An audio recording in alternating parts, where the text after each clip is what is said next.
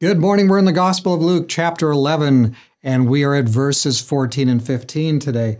And he was casting out a demon, and it was mute. So it was, when the demon had gone out, that the mute spoke, and the multitudes marveled. But some of them said, he casts out demons by Beelzebub, the ruler of the demons. So you've heard that saying, right? It's not a scripture, but you just can't please people. Here was Jesus casting out demons. He's working hard. He's working day and night. And here he is. He's casting out a demon. And it's successful. The demon goes out, and the mute person speaks, and everybody's amazed and excited, but there are people there waiting to invalidate everything that Jesus says and does. And what do? They try to pin it on a work of Satan. He casts out demons by Beelzebub, the ruler of demons. He's working. He's really a charlatan. He's really a fake. This isn't really true.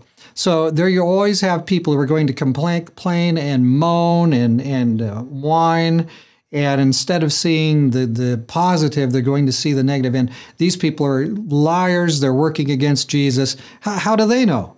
And Jesus is going to reason with them. We'll see it here in the next morning or two. He's going to show them that, no, they cannot be that Satan casts out Satan. So here is a wonderful thing. Our Lord Jesus is busy working, and we shouldn't listen too much to the naysayers and the grumpies and the whiners.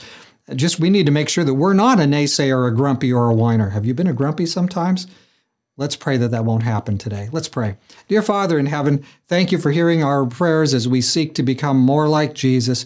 And now, Lord, as we look at this, we see a case where Jesus has just done an amazing. He's delivered a fallen human person from demon possession. And yet the agents of Satan are trying to wipe this thing down and put the wrong picture with it.